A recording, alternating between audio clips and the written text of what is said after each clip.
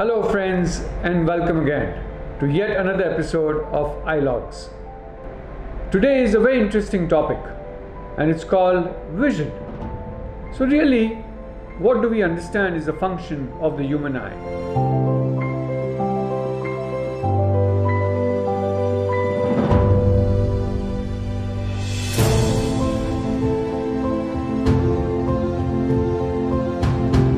So what is the function of the human eye?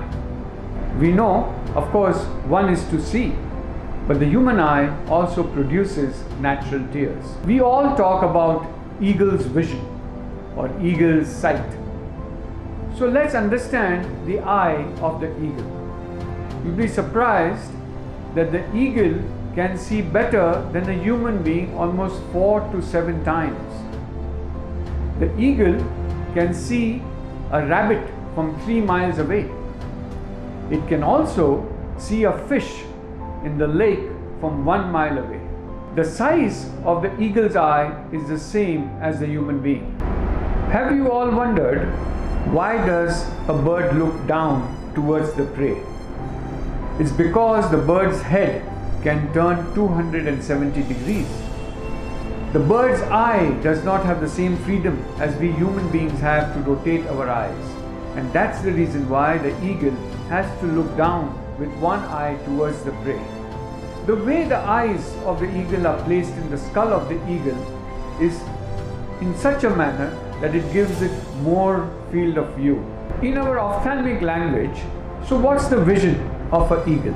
You'll be surprised, it's 20 by 4. So now the confusion is what is 20 by 20 or what is 6 by 6, what we call as normal human vision. Before we go into the depth of vision and understanding 20/20 or 6 by 6, normally there are 3 terms used to describe the same. One is called visual acuity, 2 sometimes it's called eyesight, and the third term commonly used is vision. So what actually is visual acuity? It actually means the quantum of vision that you have. Eyesight and visual acuity is almost the same. If you look up the dictionary, eyesight is commonly described as ability to see, range of sight, view of sight, vision. So normally eyesight and visual acuity are almost the same. So let's understand what exactly is vision. So vision is beyond visual acuity. It means depth perception, it means color vision, and it means contrast in the quality of your vision. So vision is beyond visual acuity. So coming to the today's topic of what is normal vision. So we hear a lot of doctors, and you'll hear this from your friends saying that vision is normal, and they would say my vision is 6 by 6. So basically it means 6 meters is the terminology used in 6 by 6. It's a numerical in distance. If you hear the terminology 20 by 20, it's the same thing. In the United States, what is followed is 20 by 20. It basically means 20 feet. It's the same thing that we are doing in India and calling it 6 meters. So when I say your vision is 6 by 6, it means the first 6. The numerator 6, it actually means what the patient is able to see from that distance of 6 meters. And the denominator 6 is actually equivalent to what a normal person sees the same object at the same distance. So let's take an example, and I say that your vision in the right eye is 6 by 12. 6 by 12. It means that the numerator 6 is what you are able to see at 6 meters. Comparatively, the same object a normal person will be able to see at 12 meters. So that's the actual comparison. So 6 by 12 is less sight compared to 6 by 6. On the contrary, let me tell you a simple example. I told you the eagle's vision was 20 by 4. So let's say it was 6 by 4. It means what? That what the eagle is seeing at 6 meters, a normal human being will be able to see at 4 meters. So that's why I said eagle's vision is better than a human vision. I just remembered, and I read an article, it was published in 2017. So have we found a similar quality of eyesight in human beings like the so-called eagle's vision? You'll be surprised there is a human being in Africa who was having an eyesight of 6/4, and that was in published scientific data. So he had supernatural vision.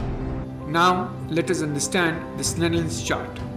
So I'm going to show you live now about what is the Snellen's chart. So this is the Snellen's chart. It was invented in 1862 by Hermann Snellen. Now all the patients always ask me that this distance is actually not 20 feet or 6 meters. In India, as I mentioned, it's called 6/6 vision. So don't forget, each chart is designed for the distance from the patient's eye to the distance to the Snellen's chart. As mentioned in this chart, this distance is 1.97 meters. So you can see this as 1.97 meters. So this chart is designed for this distance of examination. I'm now going to describe the Snellen's chart to you. As you can see here, there are 7 lines. So this is 6/6 division, and this is 6/6 vision. The last line is 6/6. Each letter reduces in size by a quarter. So this size is a quarter smaller than this, and this size is a quarter smaller than this. Now this chart has a lot of options. Because it's electronic, we can have multiple languages. So there is Tamil, Telugu, Malayalam, Kannada, Hindi, Punjabi, Bengali, Spanish, Sinahi, French and Arabic. So it doesn't stop by just numbers or English. So this is the advantage of the modern electronic era. We also have the logmark.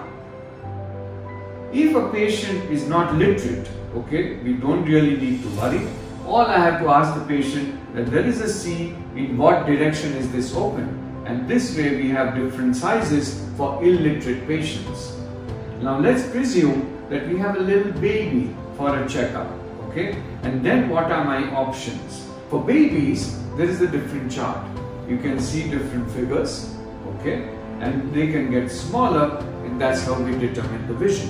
We also have an option of single letters. Sometimes patients tend to memorize the whole chart. To avoid that, we have single letters, and this is how the size can be determined, and that's how we determine the vision. One more additional feature in this chart is that it can check contrast. So that's one more additional feature of the modern chart. Additionally, in olden times, we get patients for merchant navy, railways, where color vision is very essential.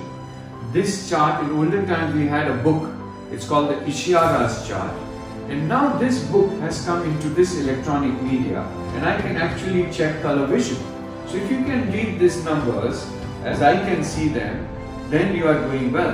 This is number 5, this is number 3, this is number 15, this is number 74, and this is number 6. So advantage of having this electronic medium is I can even check color vision here. So this is called the color vision testing, which is essential for our patients. When the patient comes and we have to check vision, what we need is this. This is called a frame, which is placed on the eye.